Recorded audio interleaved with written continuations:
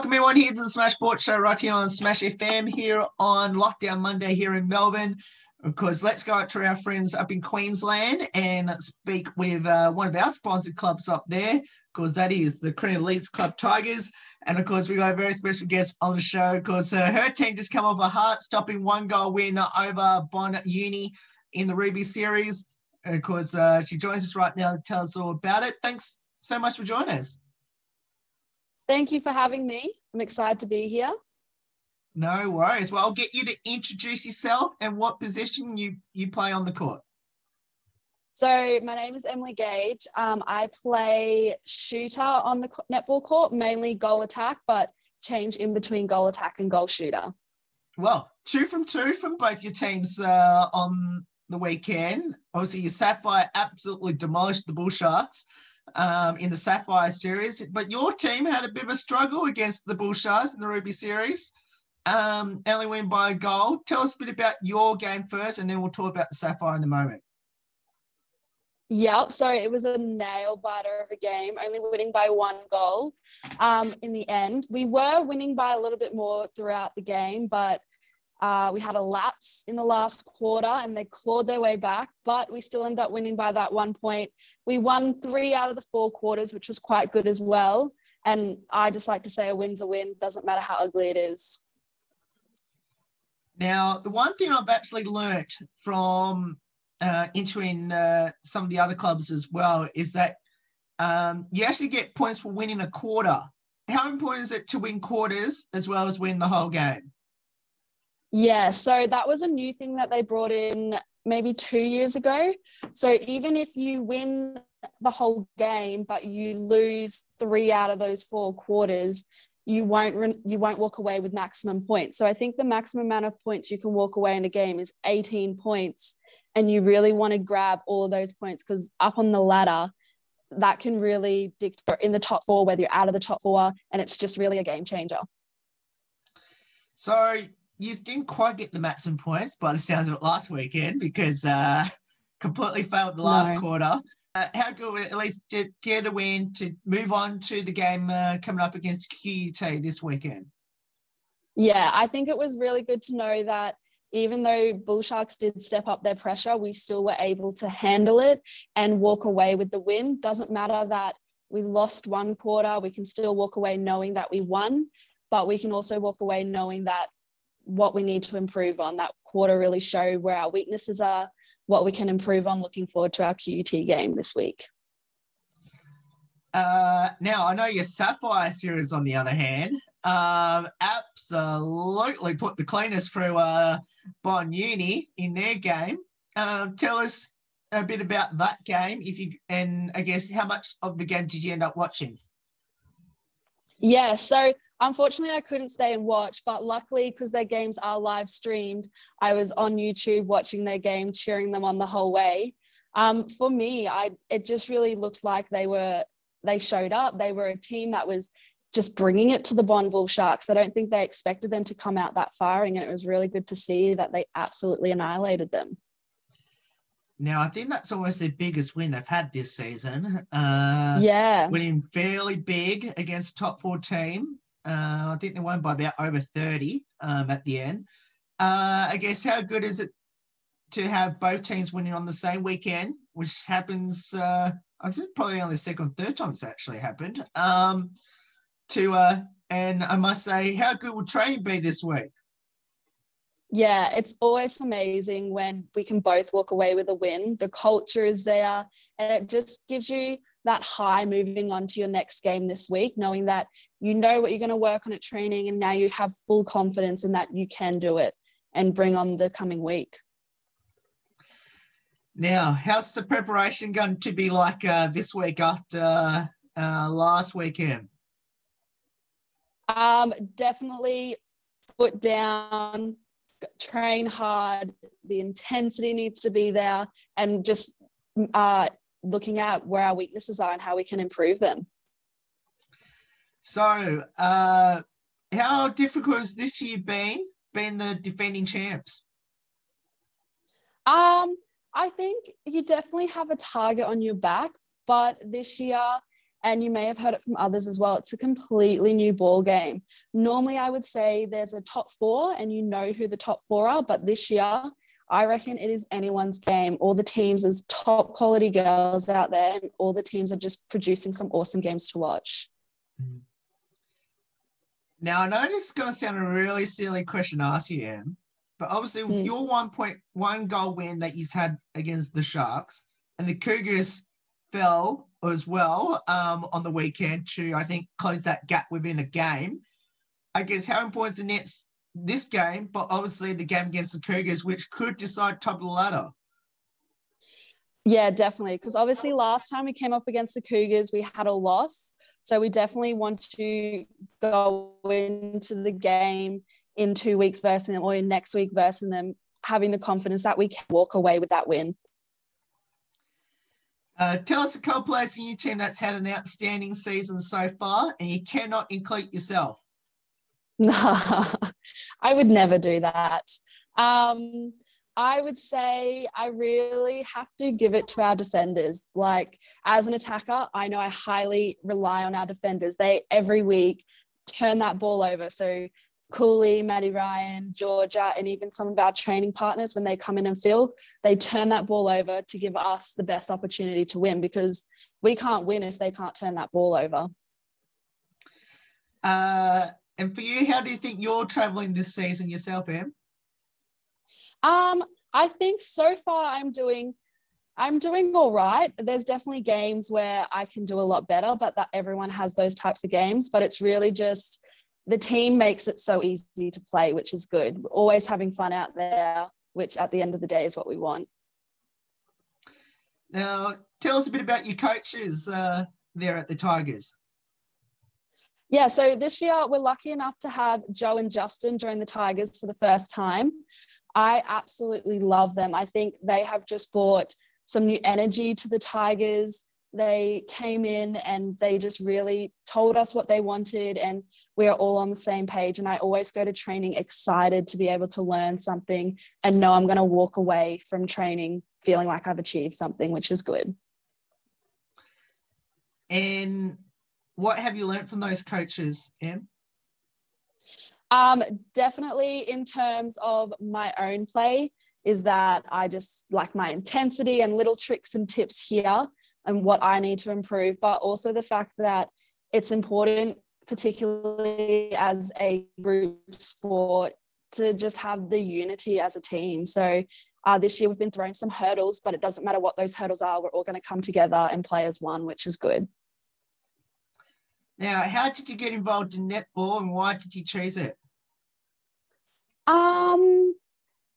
I started at a pretty young age. I would probably say around about 7. My mum used to play netball, and I remember we were driving home from diving and I go, when can I play the sport you play? She goes, next year. So I joined a netball team and never looked back. Don't know my life without netball now. And you might as well give your local junior netball club a bit of a shout out. And do you still go back to that netball club / association? Yes, for sure. So my local junior netball club is Sharks Netball Club. Big shout out there, who are in the Redlands. I definitely do like to get down there sometimes. I can't say last year with COVID, it was definitely very hard. But when the finals roll around, and I was even a couple of years back still umpiring down there, it's amazing just to see some of the new talent that's coming through, which is good. And it's always good atmosphere. And what will be some highlights throughout your netball journey so far, Emily? I would say, well, one of my biggest highlights is that I was originally a defender. So I was all those defenders. The dream was to become a shooter, and that was my dream. And my biggest highlight was making it to be able to be a shooter. And I transferred to be a shooter. So now you're down the other end of the court. Now, I know that Tasha's down that end of the court, which I know she's going to be in a couple of these responses later on in the interview. But how good is to play alongside Tash? Yeah, amazing. I don't know if you know this yet, but now she has been elevated to Sapphire team, which is awesome for her game. Yes. So unfortunately, I no longer get to play with her. But the first couple of weeks where we did get to play, it's just amazing. It's easy to work with her. The circle rotations are so much fun, and she's just full of speed, which is good. Now, considering she has been elevated, I completely forgot she has. So I do apologise, Tash, if you're watching this.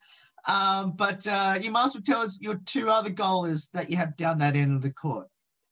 Yeah, so we have the two Graces, Hughes and Hamo. And Hughes is one of our, so she was in Sapphire. She's now with us, which we are so excited. She is super tall. We can use her height. It's such good to have big, tall shooter in the circle. And then we have Hamo, who is just completely reliable. She holds really well. She's able to shoot with accuracy. So we have all that depth within our team as well, which is still very exciting. Now, what does the sport of netball mean to you, and especially being there at the Carina Elites Club Tigers? For me, it's just about the culture. The Carina Leagues Club Tigers. I definitely come back each year because the culture is so good. I go there because we like to play netball. We like to have fun, but at that high level, which is good. We know that our sponsors are always going to back us, which is good. And they're always just there for us. Now, do you have any future ambitions in the sport of netball? My future ambition would be just to keep playing until I don't like it anymore. I play it because of the fitness and because I love playing netball. And I really want to keep playing until I'm old, if that's an ambition. And what would be your advice to people out there that should get involved in netball, especially at Metro and also Redlands Netball Association? Definitely just give it a go, give it a crack. You never know how good you're going to be. And even if you're not the best player, practice, practice, practice, and you'll get there. If you want to play netball, you can play netball. Now, let's finish on a couple of light-hearted questions about your teammates. Now, I've got a feeling Tasha's going to be at least in one of these based on what everyone else is so far, which is, who had the most embarrassing moments on the court this season, and what was it? Well, I have two that pop into mind. Obviously, Tash with the falling over. She just always falls over in every game, which is hilarious, but she does it in an athletic way. She's always able to get up. And then the one that has come up quite recently is Madison Cooley. So she has started to clap herself when she gets an intercept, and it's just very hilarious to watch back. She's going to hate me for saying that. Sorry, Cooley. Well, I just had on the show about 2 weeks ago. Now, who's the comedian in the team? Oh, I would like to say myself. No. Again, I would say Cooley. She's just an absolute cracker. She makes everyone laugh. She always comes to training in the game, and you're just laughing with her and at her sometimes. Now, any good singers or dancers we should know about? Oh, I would say Cooley's a pretty good dancer. And singers, I wouldn't say we have any singers in our team, but one to watch out for is Lexi. She's not a very good singer at all. Again, sorry, Lexi. I was hoping you were going to say she's one of the good singers when you said that, but I didn't expect you to say the other way around. No, we're all pretty good singers. I would say we're all pretty good singers. When the music is up loud. Now, I know that your Ruby team is not into TikToks. So my question is, who is the best TikToker in the Sapphire series? Oh, this would have to be a fight between Alice, Lynette, Rihanna, and then Ali has kind of joined on board as well as the older kind of TikToker. So just so the younger girls are angry, I'm going to say Ali is the best TikToker to give her some hype up. Go Ali. Do Oh, it for the teachers. I can't wait. I can't wait to see what training's going to be like this week after watching this one. Yeah. Now, I have to ask this one as well. Do you have a pre-game superstition or ritual? Not nothing major. One of the things that I always like to do is I always have to have clean teeth. So before I leave, I always have to make sure my teeth are brushed. So that's like a superstition that I just have. But other than that, nothing like I have to have. I know Cooley has to have her little sweatbands and stuff like that, but nothing really for me, no. Well, that's become a bit normal, I've noticed, brushing teeth before a game. So that's all right. That's a pretty good one. And do you have a pre-game song to hype the team up or yourself before a game? So we don't necessarily have one song. We nickname Erin, she always brings her speaker, and we nickname him Steven. So Erin always brings Steven to the game, and Cooley is on charge of the music. So she plays whatever it is, but it's something to hype us up. Each week it's something different, but it gets us going, which is fun. May I ask why the name of the speaker, Steven? I have absolutely no idea, but I just go with it. It somebody said it, must have, and it's just flown. You don't even ask questions. You just, yeah, did you bring Steven today? How special is to have Smash FM as one of your sponsors, especially from interstate? Yeah, it's super exciting, particularly to have one of our first interstate sponsors, just being able to get you guys on board, knowing that the netball is reaching out there, and it's super exciting. Your reaction when you all got told that you got an interstate sponsor? Oh, we were all super excited because obviously we have the Leagues Club who are amazing. They do a great job, but just having somebody different as well jump on board, knowing that, yeah, we have an interstate sponsor. It's super fun. It's super exciting. We were all very excited. Now, the last two. The first one is, how's the reactions been like after doing interviews? Oh, it's been super funny and exciting just to watch back everyone's interviews, seeing what they say and who they're talking about this week, which is super fun. Has there been a lot of banter at training? Oh, definitely. So I'll definitely know I'll get some from this interview, and you just watch them and you hear out. Maybe we might have to start thinking about what we say, but it's all about the banter. Oh, I love it. Now, one last one, which is, what is the one thing I need to do when I come to your game? Oh, well, that dress behind you, you should probably maybe wear that dress. Would be pretty good. But obviously wear our colors. I know we have a tiger suit as well. That can be worn if you would like. We have a tiger suit. We have some tiger ears. We're always willing to hire those out for free if you want to wear those. Oh, how do I know that was coming? Seems like the whole team wants me to wear the mascot thing. I think that would be a good idea. All right. Well, looks I don't have much of a choice, do I, when I come up there? No. Well, Emiy, thank you so much for giving up your time to join us. It's awesome having you on the show.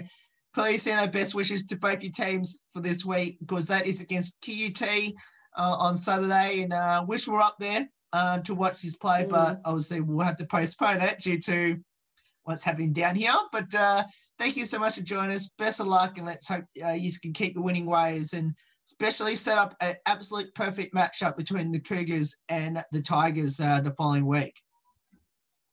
Yes, no, thank you for having me. It's been amazing. Thank you for being our sponsors. No worries. And that's Emiy there, joins from the Ruby Series, of course, team at the Carina Leagues Club Tigers. Of course, we'll put all the details up on how you can get down to Nissan Arena there at Mount Gravatt for that game. Of course, it's a late afternoon game. 5 and 7 is their games on that Saturday. So make sure you get down there and support the Mighty Tigers in 2021, and hopefully we'll get to see the Ruby Series hopefully overtaking top spot by not this one, but the following weekend, hopefully when they beat the Cougars. There's more on the Smash Sports Show right after this. Don't go away here on the 10th year celebration.